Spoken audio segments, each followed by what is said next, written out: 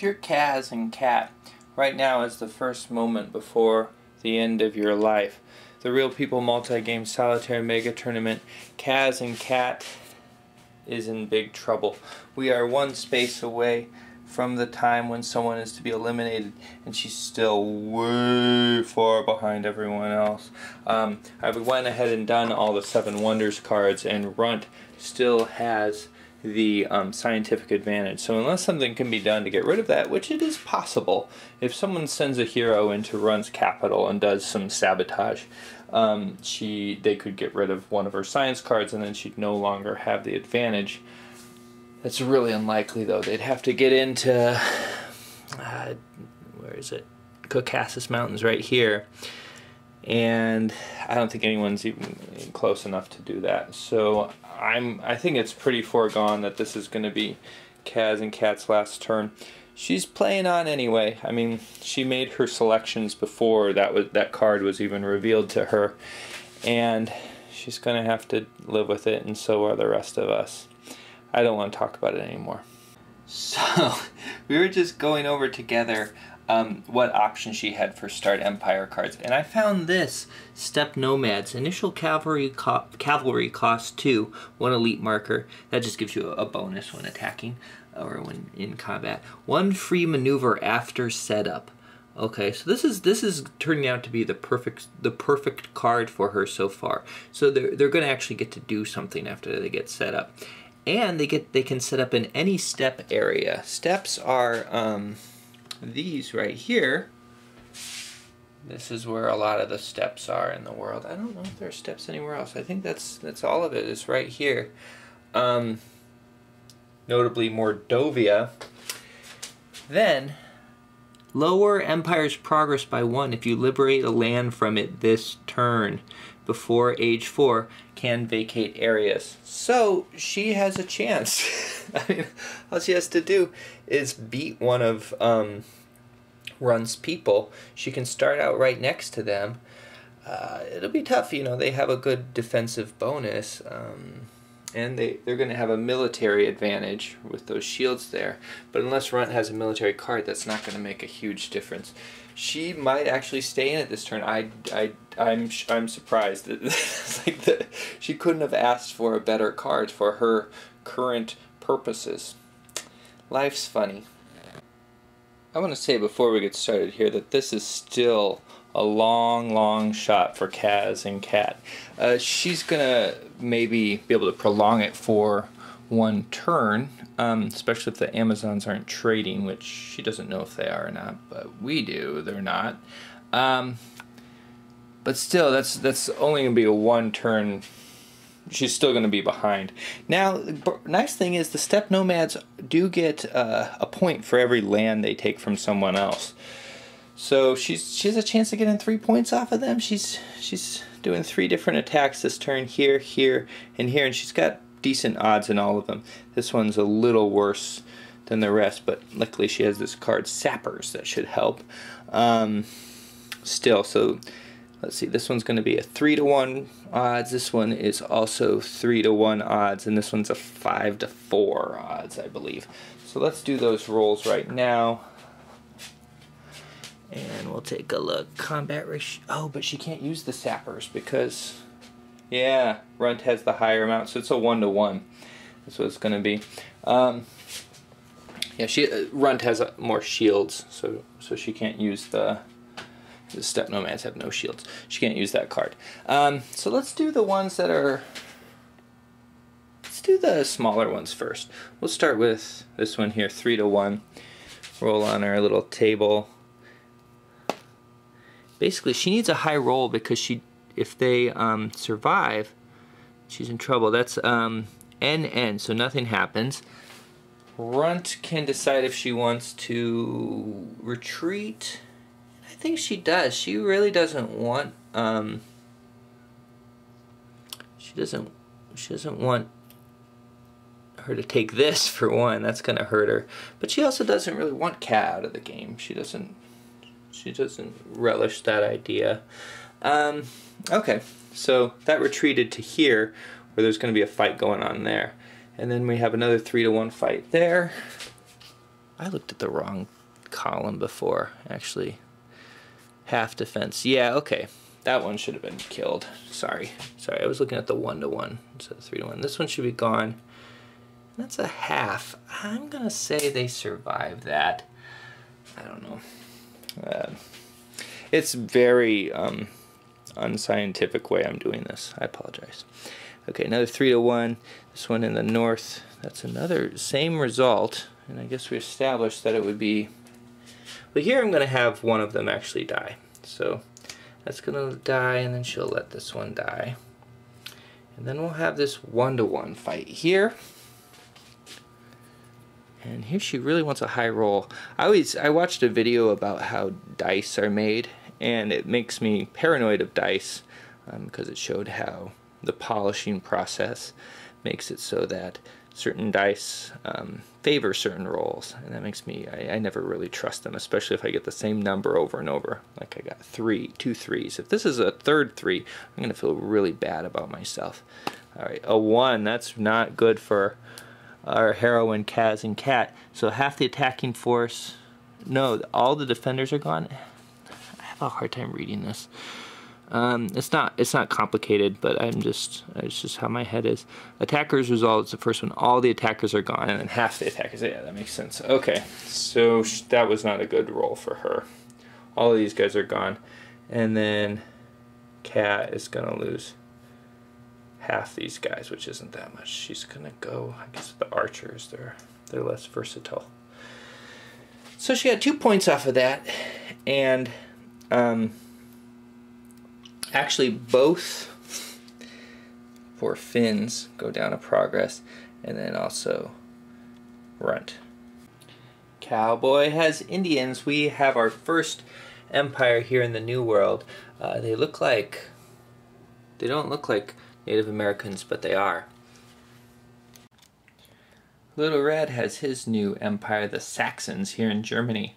Here's a case where it probably would have been better for him to wait. He's just stuck these guys right in the middle of everything. I mean, he's got Runt to his right, Giraffes, Romans to his left, and they need to take over Britain in order to get points. That's their main scorer. I mean, they can score in Europe as well, but Britain would be easier to have the majority in Britain than it would to have Europe. But they don't have clear access to Britain right now. And also, they get a hearty discount on ships, on boats, but not until next age. So if he had waited a couple turns, if he really wanted to have the Saxons, he could have brought them out, had the boats, and just, headed off to Britain. But as is, he's kind of in the middle of everything. His other choice was the Greeks, which would have been down there. The Greeks didn't do so well last time, so he didn't go with that. Still, might have been better to wait for another empire or to wait to play the Saxons. But Little Red likes to do it now. All right, and we have scored for the turn. Big scores by both Runt and Giraffe. Difference is Giraffe needed to use a couple cards in order to get it. She had a couple of these cards that double your glory, essentially. One of them doesn't totally double it. It doubles the numbers here, which enabled her to get more glory, and then she doubled on top of that. So that made her catch up to Milky. Runt, she just got straight up 10 just from she earned every bit, just from her empires, and then she's also pulled ahead on this labyrinth here, so that gave her an additional point. Bad news for Ka. She got some points from the steppe nomads earlier, but Flush, who was the next closest one to her, he jumped up. So now she's got to try to overtake Little Red, who's still 10 in front of her. Progress-wise, she's got one. She's in the same straits she was at the beginning of this turn, unless she can make Runt really severely disable Runt now, because Runt currently has, let's see, that's 4 plus 7, 11 science points. No one's even close to that, really. I guess there's someone at 7. Yeah, the Harappans. Unless she can cripple one of her science cards, or do something else to knock her back, it's going to be really hard. She may have just, I mean, she very likely just prolonged her life. We'll see. Let's do another turn. So we're about to start the next turn. This time it's going to be Milky, who is our start player. And I just wanted to point out that Kat has another chance at delaying things. But again, I don't think there's really a lot of hope for her to get 10 glory. And that's, you know, Little Red here is a moving target. She would need to get more than 10 glory likely in order to prevent herself from dying. But she's going to try to cling on, and here is her one hope. It's another sort of case like before where she kind of got the perfect thing. She got Adigan the mouse here, who has two different traits that are useful to her. One, Adigan is not impeded by woods like other heroes would be. So that means Adigan can make it to one of Runt's cities prior, before the turn's up in just one move. Okay, made a move last turn, moved from here all the way up there, all the way up through there. Reason why I was able to move through all this enemy territory is Adigan's also very stealthy. It's a tiny mouse, and so can hide. Very hard for armies to find a tiny mouse. And so if she can get there, she can sabotage one of Runt's science cards. Runt won't be having the automatic progression. Runt's not really trying to progress and finish it for Kat. She's kind of interested in seeing how Kat deals with it and just kind of playing her side. If she felt, if someone was starting to catch up to her through progress, like if the Harappans, for example, were to trade and progress a move too, she might decide to trade and progress on her next turn, but she's in no hurry. She has other things for the Amazonians to take care of, primarily this large stack here that's of Little Reds, Saxons that are going to be looking to spread out. And she just she wants to maintain her large Amazonian empire there. So she has that to deal with. So, I think there's a chance Kat could last beyond this turn, but then, it's still just shooting, just clawing in the dark for survival. It's been a quieter turn of just kind of production and recovery so far. Not a lot of kind of rebuilding back. The Chi'ins are recovering and ready to take over China. Well, I mean, they kind of control China now, but they don't control any of the meaty areas with all the wheat. I guess I should say the weedy areas. The Chams, they could have actually put out a lot of units, but Little Red held back because the Chams, they score based on money, and by not producing so much, he got to have a lot of money, and so he's likely going to get 2 points off that. These guys produce the Amazons, building back, preparing for the Saxons and whatever else might happen. It's fun. She has the Amazons have some different unit types than the others because they're further along, so she can have the big swordsman guys and the catapults and whatnot, and that's kind of neat. So got some new unit types on the board. Also a lot of trading and progressing this turn. We see a lot of people moved into H2. If you notice inexplicably that certain leaders are gone, that's because when they move up in age, unless they can play a certain card, and I think there's maybe 2 of them, the leaders pass away. They have like a 1,000-year lifespan or something like that. They can live for an age and then they go away. So the Pharaonic Egyptians lost both Beowulf and Minx and Jinx, who they had, which is it's sad. But when they go into Era 2, then they can build bigger cities, and they need to do it in order to get better units and to get a larger empire, because you only have so many of certain units you can have. So a lot of people produce this turn. I don't know if I've talked about this before, but it seems like I kind of choose similar actions for people. Like, I don't know, last turn I did a lot of discard empires, or not, the turn before last. And that's just, I don't know if that's the flow of the game or the flow of my mood, or both. Probably both. So now Cowboy's maneuvering, He's doing a 50-50 shot on Slush here. He might exterminate both of them. But if he does, that's still helpful to him because he'll get the... he won't even get to score those, will he? Well, he might. He might. Yeah, because he'll have 2. Yeah, if he does, he'll get to score over Flush. Flush's Syracusans. He might actually get 2 even if he didn't do this fight, but he's doing the fight. That's just the way Cowboy is. So 2 boats here. Yeah, they have the same strength. There's nothing special about either of them. I don't think Flush has any cards to play. Let's see what we roll. And that's a 5. That's good for Cowboy, I do believe. 1-1, 5. What's D? Lose as many points. Okay, so it's everyone's dead kind of thing. It is do or die time for Kaz and Cat, and more specifically, Adigan the mouse. It just occurred to me that it's funny that there's a cat and a mouse working together. That's the cartoony joy that can be found in the Real People multi-game solitaire mega tournament. She did something kind of fun before we deal with this. Actually, she used a bit of treachery to get rid of Flush's forces in Andalusia. She actually was hoping this arrow thing didn't mean that he could retreat through Gibraltar, but it turns out he could. If he wasn't able to, they just would have died.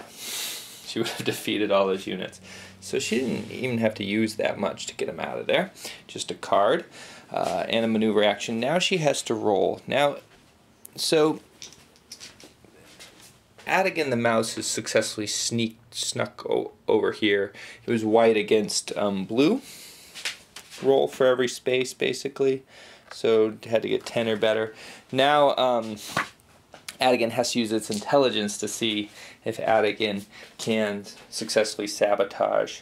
So it has a blue intelligence, and the difficulty, because Runt has 4 shields here, the Amazonian Empire is blue.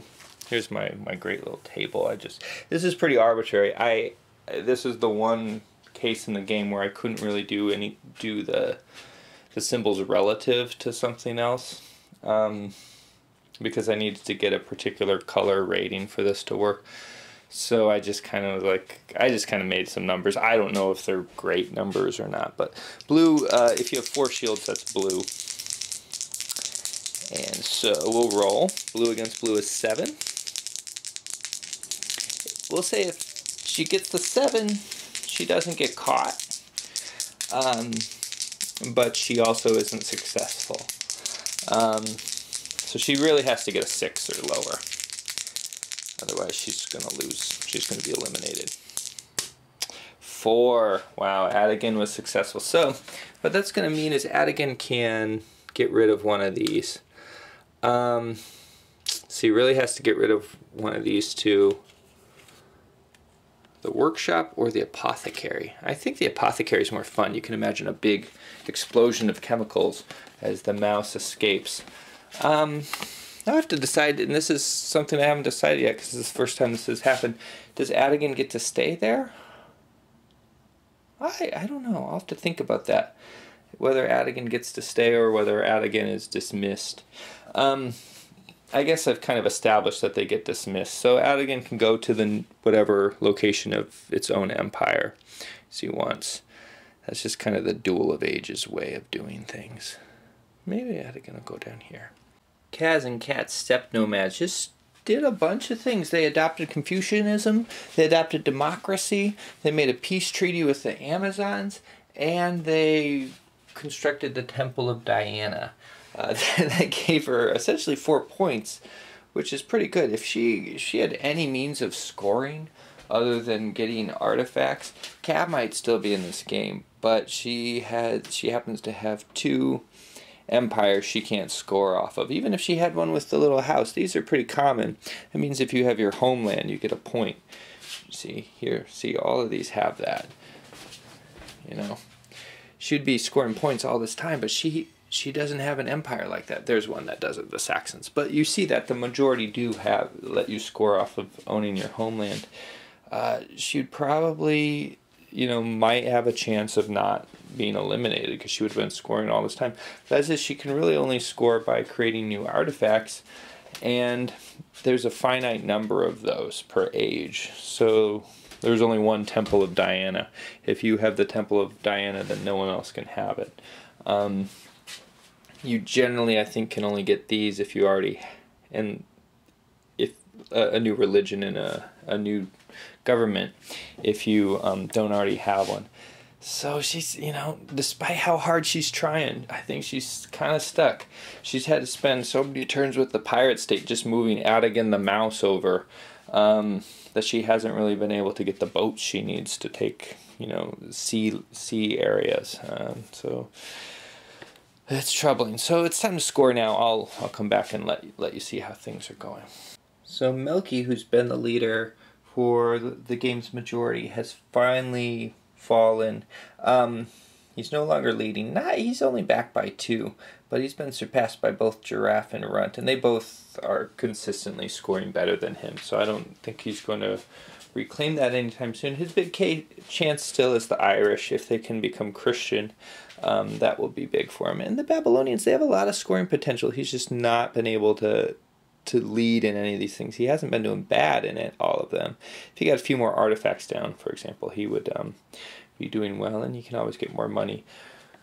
Early Finns still needs to employ them as a hammer somehow. They're actually, you know, they have some good territory. They have a good number of things, and they're not really contested by anyone. But they're having a hard time in where they are in their progress. They don't have their low counter mix is hurting them. What else?